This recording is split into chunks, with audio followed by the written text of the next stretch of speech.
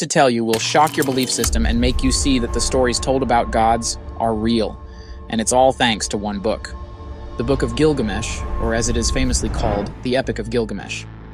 The Epic of Gilgamesh is one of the great works of literature and one of the oldest. It was written in the Akkadian tongue in ancient Mesopotamia and the early 2nd millennium BC. The story is split into 11 books, which add up to about 3,000 words, and yet, in those 3,000 words, it captivates you. It's a story about love and friendship, pride and doubt, smarts and foolishness, haste and determination, eternal life, and the fact that everyone will die. Book 1 introduces Gilgamesh. He is a wise and knowledgeable king who has traveled a great deal and learned about everything. He possesses superhuman capacities, part god, part human. He's described as a giant with a height of 17 feet, great strength and power when compared to humans, and as if all these were not good enough in their own way, he was described as one of the most beautiful beings to ever exist. Basically, he had everything. But there is just one thing wrong with our hero. He is very arrogant and full of tyranny. He treats his workers as slaves and makes them work until exhaustion. King Gilgamesh was the king of Uruk and a Sumerian king.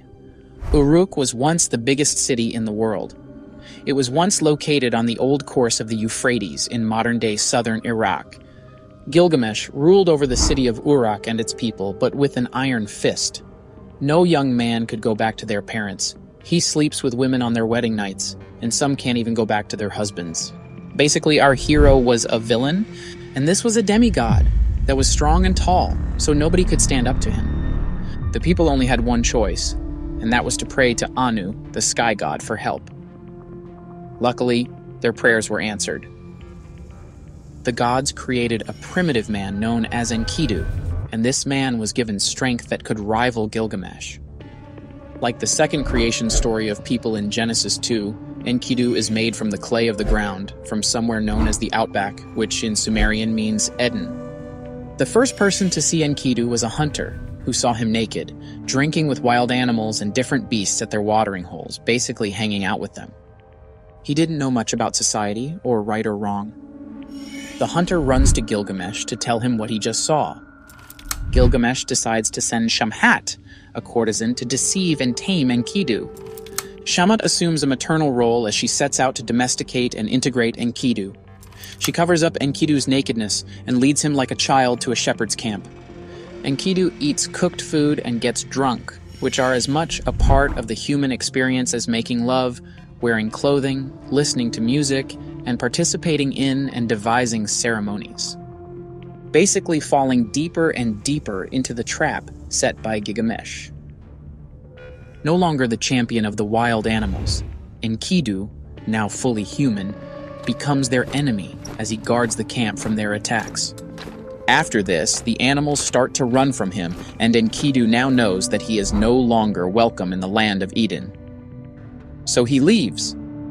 A stranger comes into camp one day, resting before continuing his journey. The woman is asked by Enkidu to find out who he is and where he is going.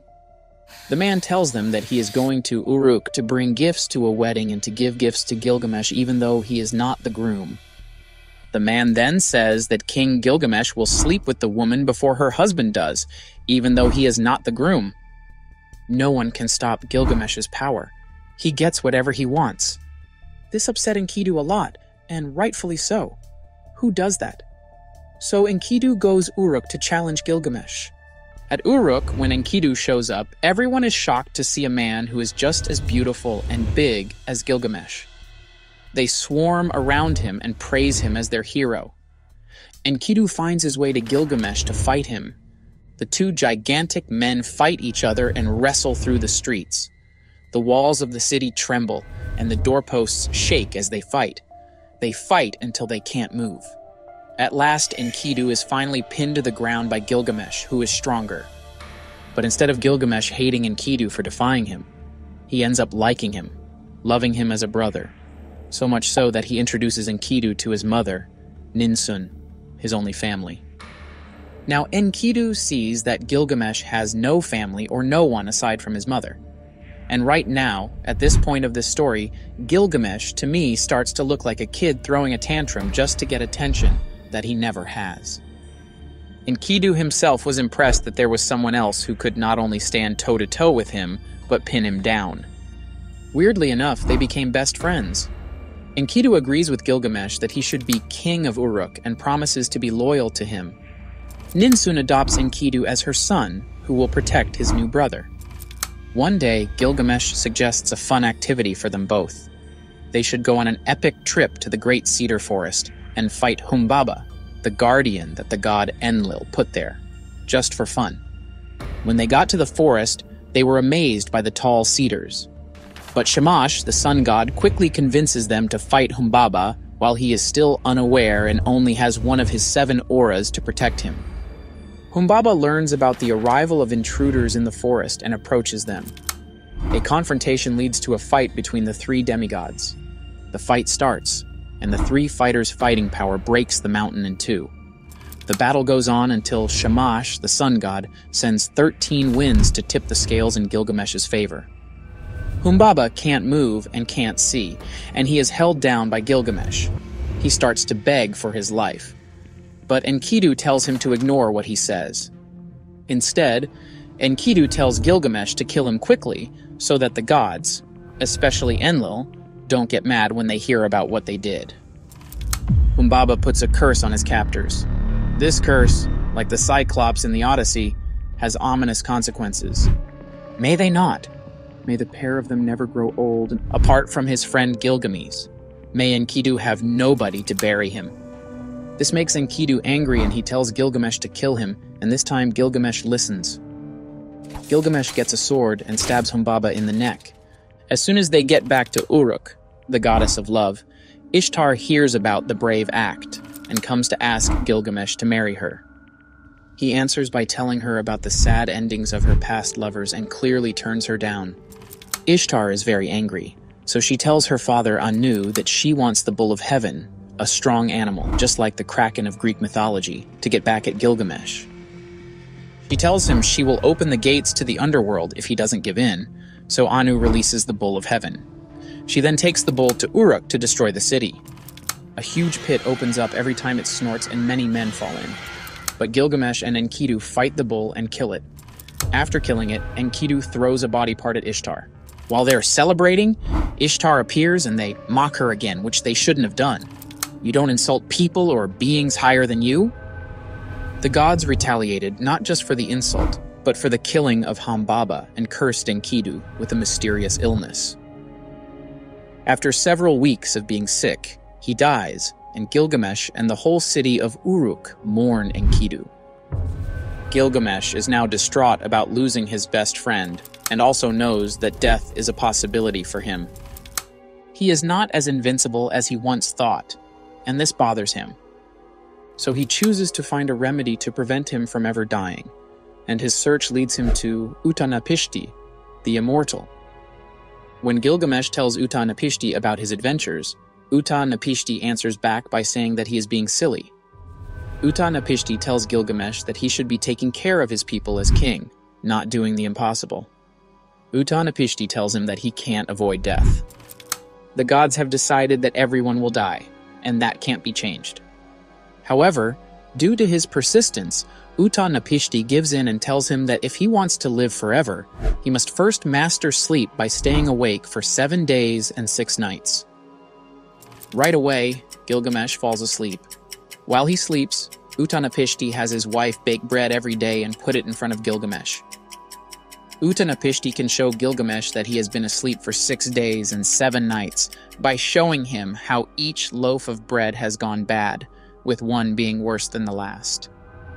Gilgamesh has come to terms with the fact that he will die if he can't beat sleep.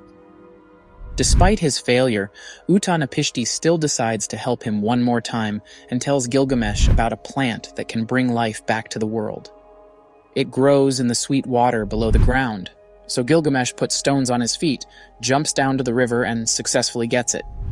He then leaves, making his way back to his land.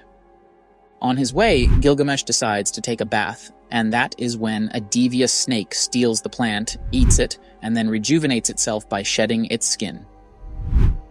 Gilgamesh has missed his one chance to stay young forever. He accepts his fate of dying and goes back to Uruk with only his experience. He returns to Uruk as a wiser and better man.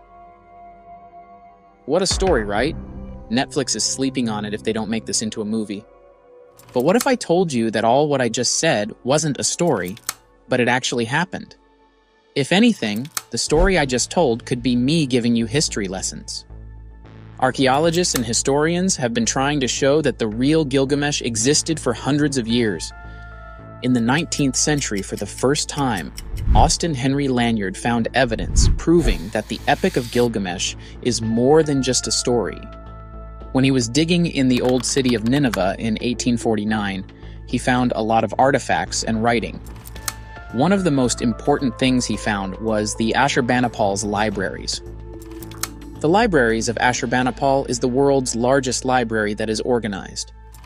There are lots of information in its books, including many cuneiform tablets that have been kept safe for thousands of years and were found in ancient Mesopotamia, which is modern-day Iraq.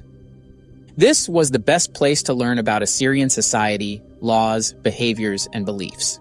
That was how he found the pieces of tablets that turned out to be from the tale of Gilgamesh, which is the oldest known tale, and what I just told you. Parts of the poem that were found in the library were written in Akkadian, a language used by the Assyrian and Babylonian empires. This sparked a new interest in Mesopotamian culture and how little we know about it. So, people were using these tales to find out more about the civilization of ancient Mesopotamia until a major breakthrough occurred in 2003. In 2003, German archaeologists led a mission that found the actual tomb of Gilgamesh. It was found near the ancient city of Uruk in Iraq. Magnetometry techniques at first helped the archaeologists find a unique structure under the water. After digging, they discovered that the structure was a tomb. The most interesting thing was that the Epic of Gilgamesh already talked about the buildings that were discovered in Uruk. There were gardens, markets, and homes at the buried spot. They found garden and field buildings that were just like the Epic said they would be. The most interesting discovery was a complex network of canals that showed how advanced the city of Uruk was. The site is often called Venice in the desert because of the large and complicated network of canals that were found there. That's not a coincidence. That's a roadmap to finding lost treasures marked at X. The story was a Google map to finding the real city. There are many connections between the tomb and what is described in the Epic of Gilgamesh. In such, according to the epic or story, the tomb was kept on the banks of the Euphrates River, which is exactly where the real tomb was found. Inside the tomb, there was a big burial chamber with more inscriptions and artifacts. One of the inscriptions talked about Gilgamesh, which is the Sumerian name for Gilgamesh. This is why a lot of people believe the tomb found is the real tomb. There were also references to Enkidu, who was Gilgamesh's best friend. Tablets were found that talked about their friendship and travels. Lion statues were placed around the room, which may have something to do with Gilgamesh's battle against Humbaba, whose face looked like a lion. One of the rooms contained botanical samples that some scientists and scholars believe could be the rejuvenation plant mentioned in the Epic of Gilgamesh and may have been placed in his tomb as an offering. Now, why this isn't reported as much as it should be is because there are no records of it. Now, let me explain what I mean. The US invaded Iraq just a few weeks after this huge discovery, so the researchers had to stop their research. War was going on. The government sent everyone home, including researchers and reporters. It's war, so anything goes. Some people say they saw the US military digging in the area where the tomb was found. At the same time, the Iraq National Museum in Baghdad, which is Iraq's most important museum and has some of the most interesting artifacts and texts ever found, was robbed.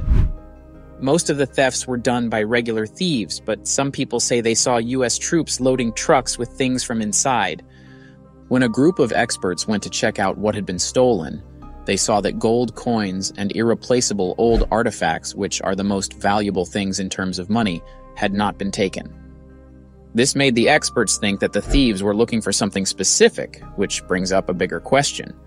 What did they steal?